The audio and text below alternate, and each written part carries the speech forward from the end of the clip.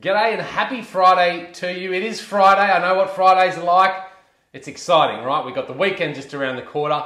Most of us, and I talk about this probably most Fridays, but most of us take the foot off the pedal a little bit on a Friday and we just get into the weekend mode. But it's a great day to finish off those tasks and activities that you had on your list. Now, if you're anything like me, and most of you probably are, you've probably got a never-ending list, right? You're about growth. You're about constantly striving to improve. And that means the list of things that you want to do to help you grow, to help your business grow, to help your life grow is probably extensive. So don't get overwhelmed by that list and don't think you have to do everything.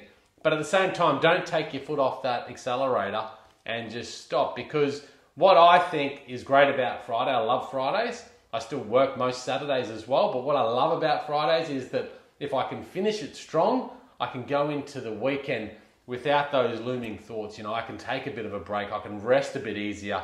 I don't have to have that level of stress or anxiety about those things that I didn't quite finish. And so look at your list today. Look at your list this morning and go, okay, what is the priorities for me this week? And that'll come back from your Monday planning session. What did you really want to get done this week? What can you do today to wrap up the week nicely? And if you get through that, if you really get into it this morning and you start getting those bigger ticket items done, you will get some momentum, you will get flow, and then you might be able to knock off a little bit earlier this afternoon.